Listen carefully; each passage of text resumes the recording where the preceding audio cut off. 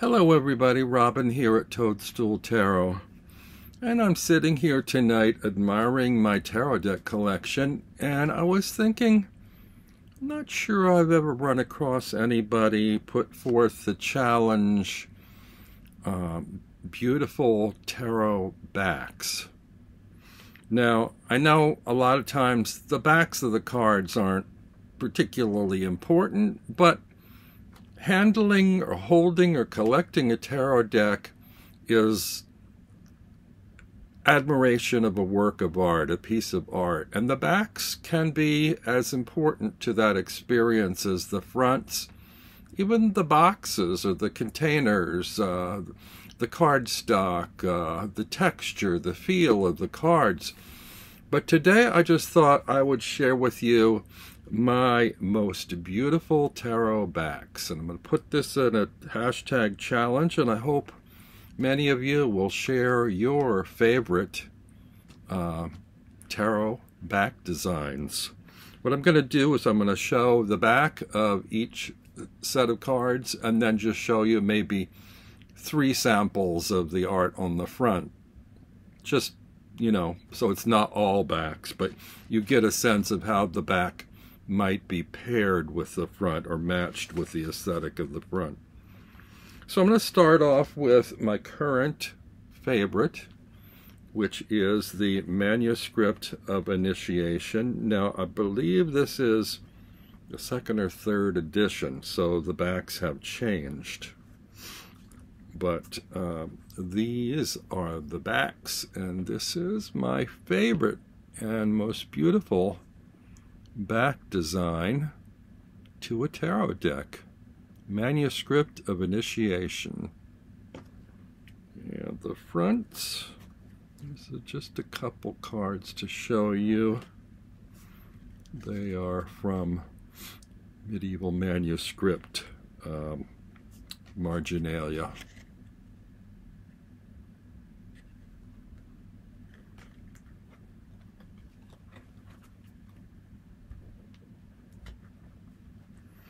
My second favorite is, I mean, these are at the top of my list, although what I'm showing you isn't in any particular order other than my top 2 favorites.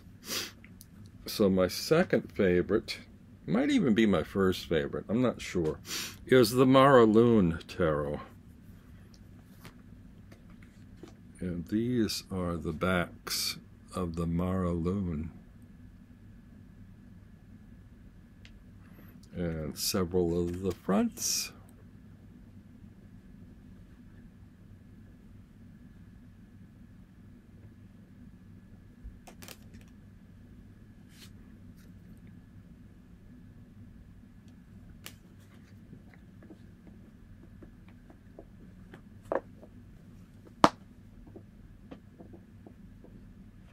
Number 3 is from I can't remember if it's, I think it's Scarabeo, the Golden Botticelli Tarot.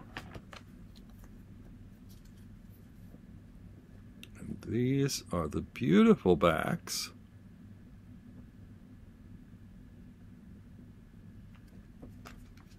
And several of the fronts with that gold foil filigree.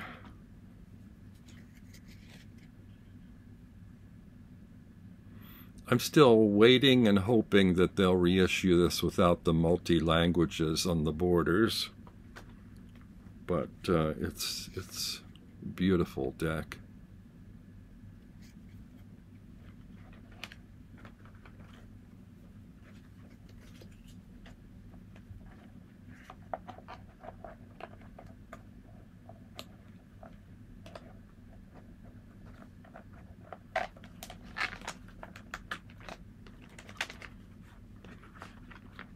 Bear with me while I return these cards to their storage boxes.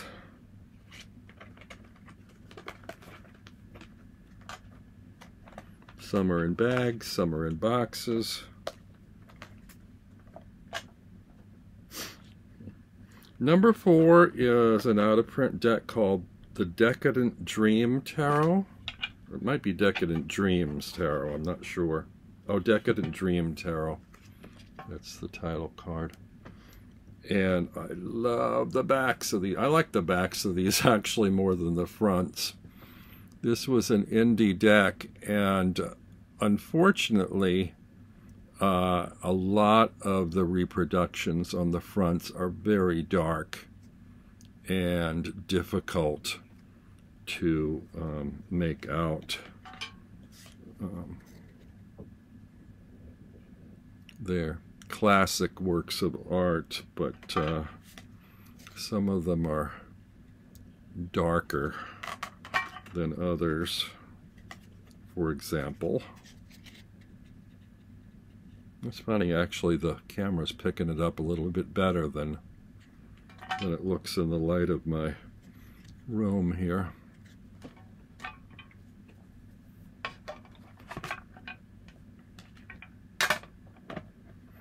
Number 5 is a Lenormand deck by Scarabeo. Is it Scarabeo?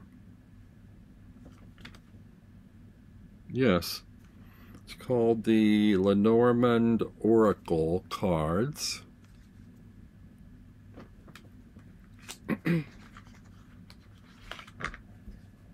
And these are the backs. I do tend to love floral or sort of Art Nouveau or Pre-Raphaelite kind of designs. So here are the fronts.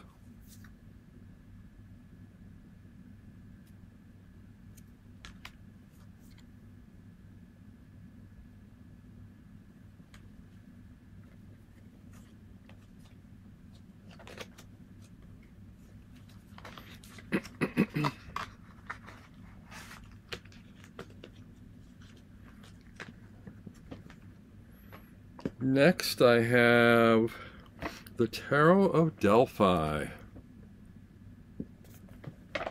This also is out of print, sorry. These are a little bit larger than usual cards, glossy, making it hard to share here. But they're beautifully done in kind of orangey red and gold and black. Here are several cards.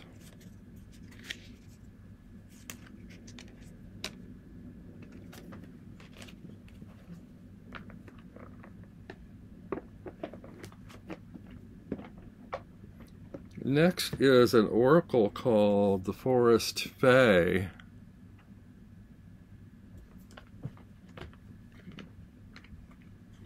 And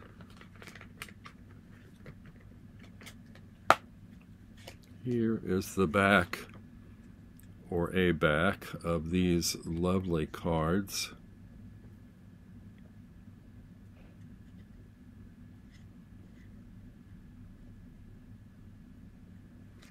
And the other side.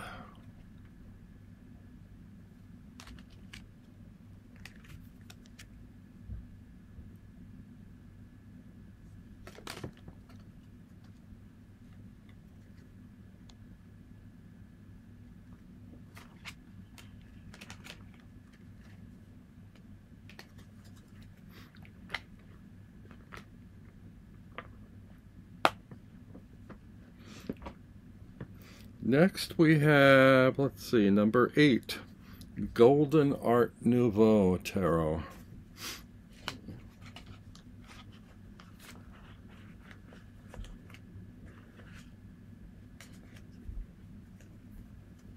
These are the backs.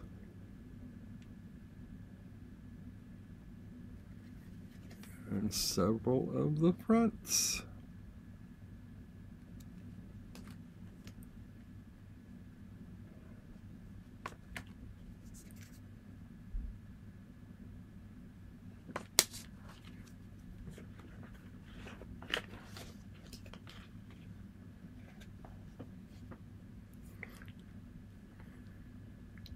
Number 9, we have the Green Menagerie.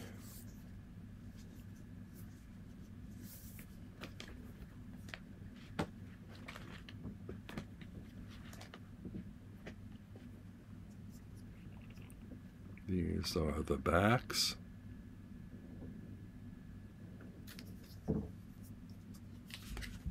And several of the fronts.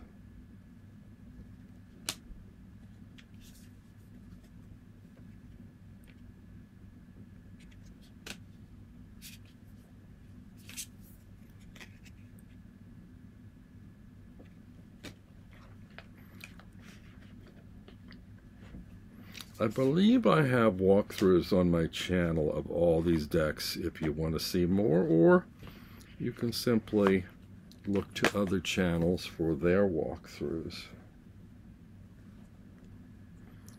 Number 10 is the Art Nouveau, which is also called, I think, the Running Press Tarot.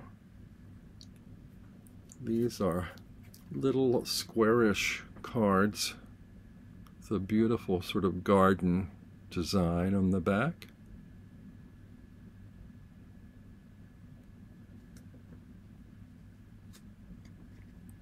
And a couple of the fronts.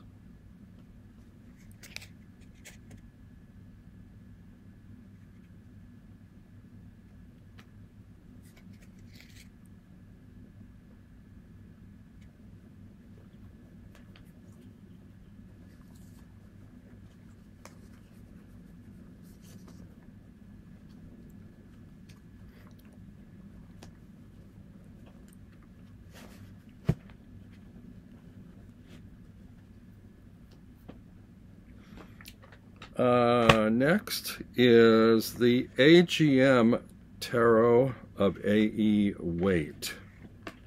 Now this is a sort of a standard Rider-Waite Smith deck. I don't know if these are available in the US. I don't think so. I think I had to send to across the ocean for these. But this is a version that comes with a crackleback design, which was one of the original designs. I'm not sure if it was the first one or not. Probably not, but somewhere in there. I just love that crackleback. And these are the fronts.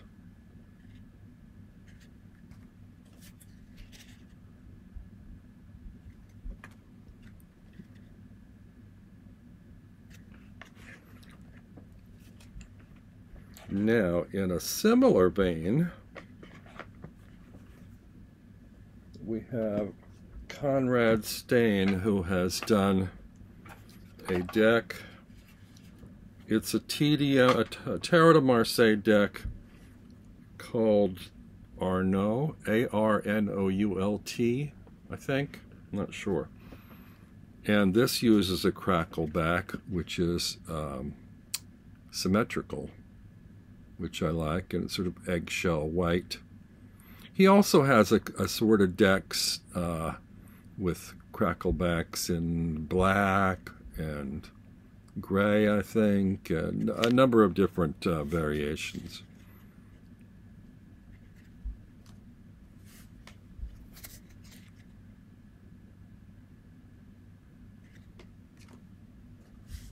This is after a Besançon Swiss deck in interesting colors, I think.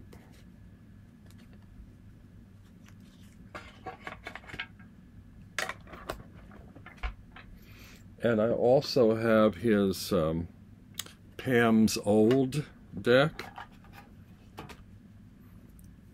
I love these backs. Beautiful, simple pattern, but in a really interesting color palette. And this is one where he's stripped the skies to white in the background. It's Pam's Old Tarot.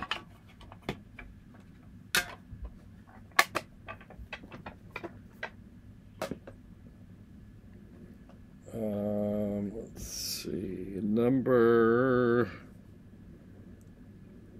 14 and 15. I have two gold foil decks that I got off Amazon. This is the first one. And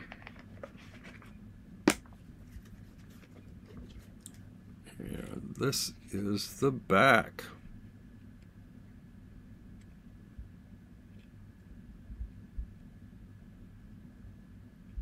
There are a number of these gold foil decks on there and different variations on the back designs.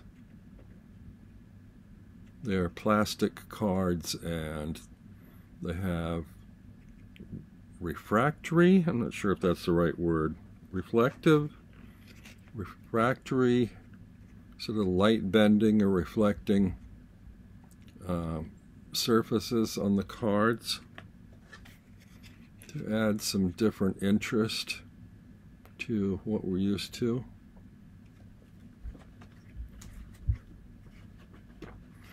Then I also found a green version. This, I think, is also called the Gold Foil Tarot. So you have to just sort of read the fine print and look at the images and see what they'll show you. Again, plastic. And this is a little bit hard for the camera probably to pick up. There's a moon face on there, and there's a lot of ornate detail, but it probably isn't photographing very well. I don't know if you can get an idea of that.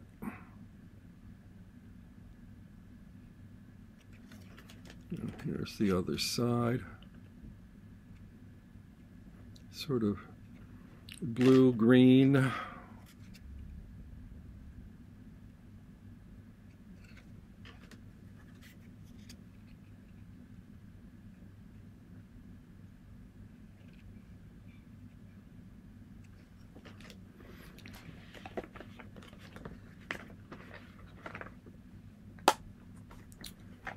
Then I have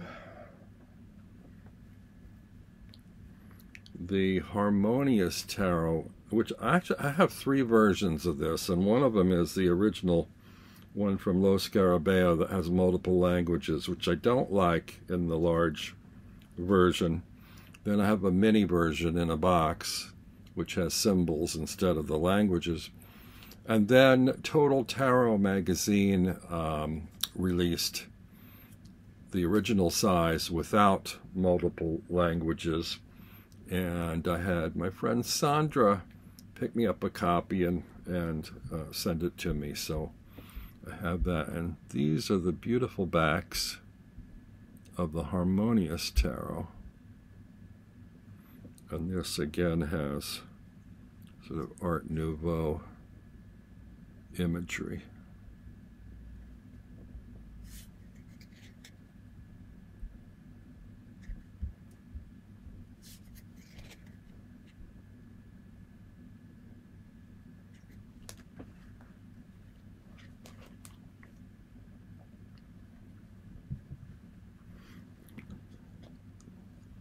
Now, I didn't show you the best cards from each deck for this walkthrough.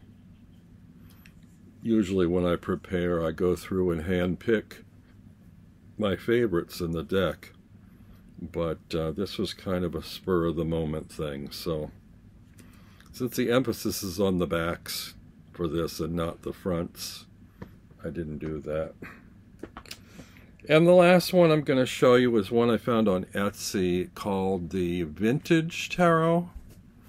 And this one kind of looks like antique Rococo, not sure, wallpaper, or antique vintage wallpaper design, kind of. How does that feel to it? And a couple of the fronts.